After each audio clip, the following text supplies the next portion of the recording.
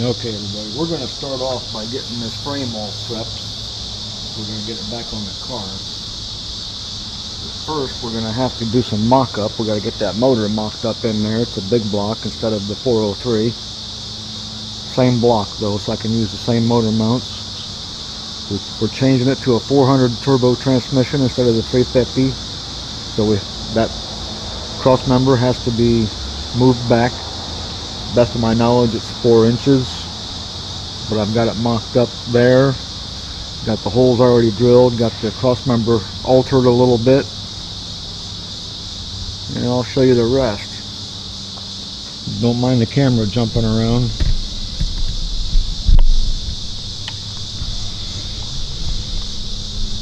Alright, so I'll catch you up to speed.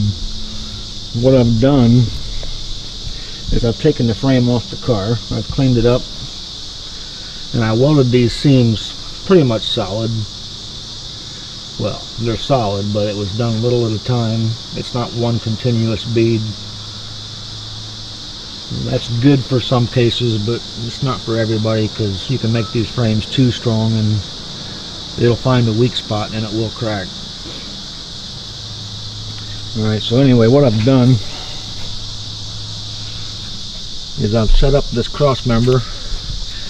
I went ahead and I marked these holes with a straight edge along one side, and I just scored a line to just give me a general idea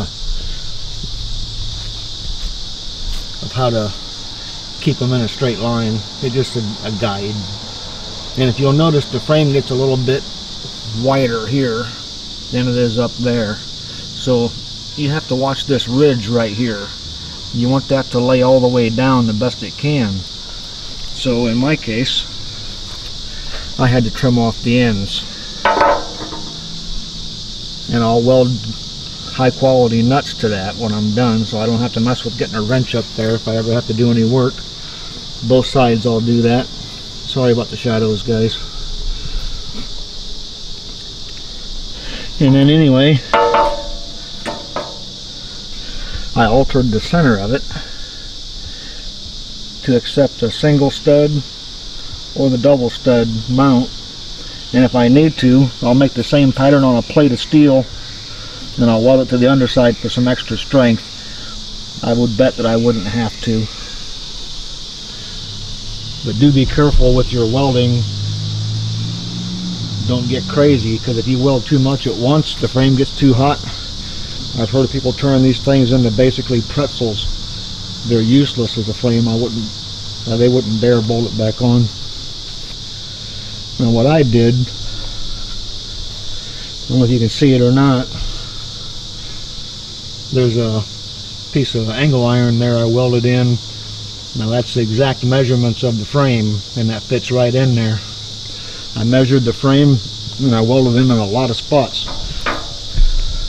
Most of them are removed now except for the back one. But at the bottom of the S-curve, I welded a brace. At the top of the S-curve, I welded a brace. Across the top of this, I welded one, and in the front.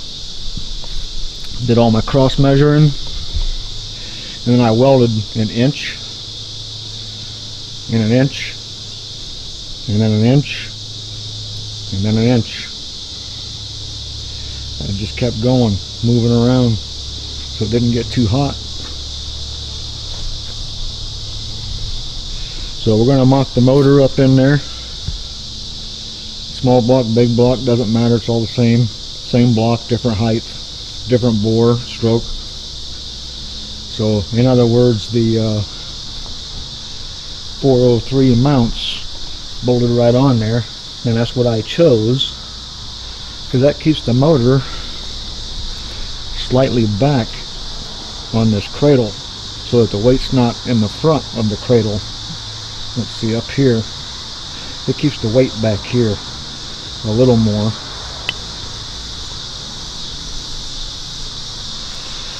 And so we're going to take care of that. We're going to mock that up with the transmission. I've got that set up with the slots for the 400. It's mocked up to fit in the frame, The holes, I moved them back 4 inches. That's usually the standard for that, but we're still going to mock it up. You don't make these kind of changes and don't mock it up. Then we've got Detroit Speed solid aluminum body mounts. They're anodized, and I've got I believe it's 17.4 stainless steel. They're polished for the bolts, because that's because of the aluminum. You don't want to put a regular bolt in there with aluminum. It's bad enough the aluminum touching the frame. Then we got Global West Della looms. We're going to put those in the control arms. I'm going to get those back on there. Those are going to make the upper and lower control arms behave like they're on a bearing instead of a rubber bushing that's kind of frozen. You know how the rubber bushing, when it's locked down, the arm will spring up and spring down. It's kind of stuck in a position. Well, that'll just lift up and down with no resistance, like a bearing. So anyway, we're going to get this mocked up, and then we'll show you the frame with the motor and transmission sitting in it. Then we'll go from there.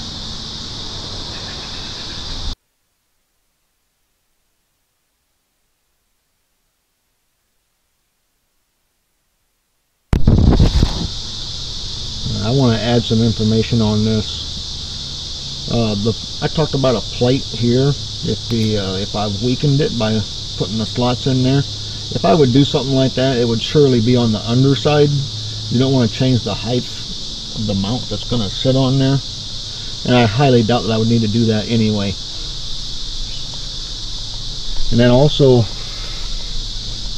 you want to make sure that you put this in stock position up in the other holes for the 350, and you want to measure from the frame to the center.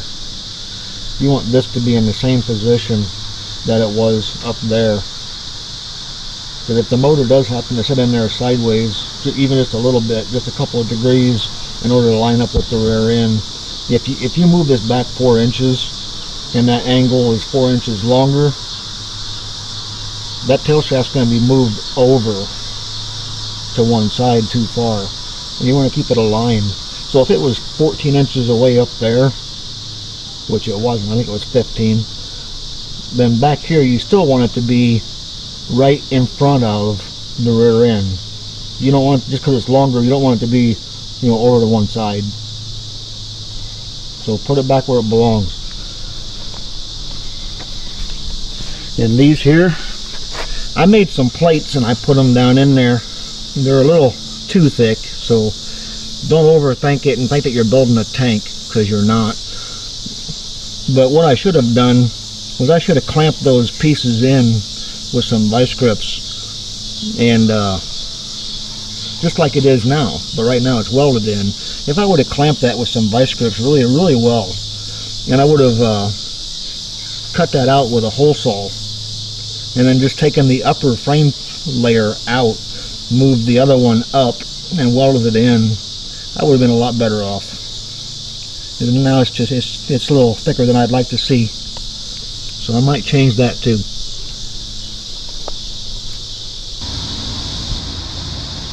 Okay, so here we are with it mocked up, motor's in place, transmission's in place, 400 turbo instead of 350, and this worked out to where the bolts are right about in the middle of the slots, so that worked out pretty well. So it's true, you want to move it back 4 inches. Old schoolers on some of the Chevys they used to work with, I guess it depends on the mount, they used to take off the mount and just put it on the back side, and it would be 4 inches. But I didn't want to do that, so I moved the whole thing back.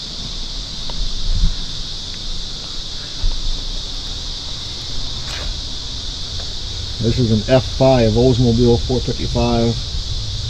Not one of the most desirable, but then again, what big block isn't desirable? It'd be an F1 block that's going to go in it. I got 2 of those in this F5.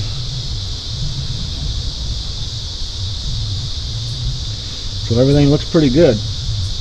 The only thing I might say is if you are going to do this kind of a conversion, you might want to consider whether or not you want to move the motor a little bit farther forward with a different mount. Because the last time I had this in my car, I had to actually remove the air conditioner box because the valve covers were hitting it. I want to leave it the way it is because I'm going to take some fiberglass and rework the box so I can keep the AC and everything else. So anyway, there's future videos. We'll see you pretty soon.